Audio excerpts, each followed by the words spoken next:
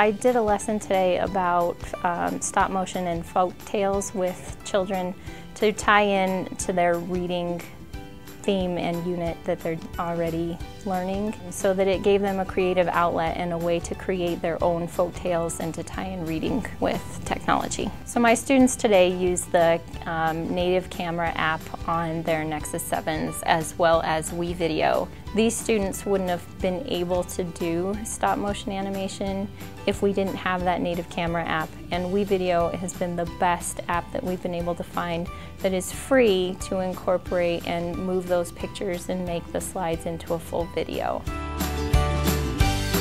So do you remember earlier this year we did stop motion animation where you guys took the pictures and you made things move?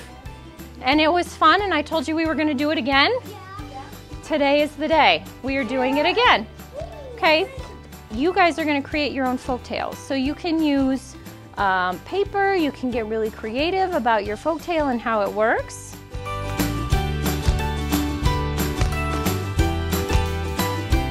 The lessons learned in one class don't just stop in that class, and we're able to connect the learning and to expand on that into a way that some of them aren't able to do in a normal reading class.